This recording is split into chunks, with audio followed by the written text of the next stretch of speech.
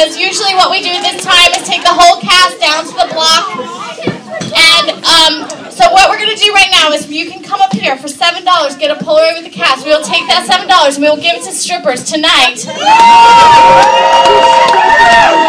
Yes, we've been hanging out at Shea Joey a lot. We saw a girl Windex herself after she cleaned the mirror and the pole. We've had a very educational time, and we like to give, we call it our Tits for Twats program, so when you know that your money's going to be well spent, but also please know that you're going to have a commemorative Polaroid that will last a lifetime.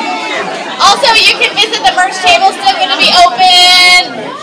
Yeah, hang out, we'll dance for a little bit, but know that the bar's closed at 2 o'clock, so we got to keep it moving.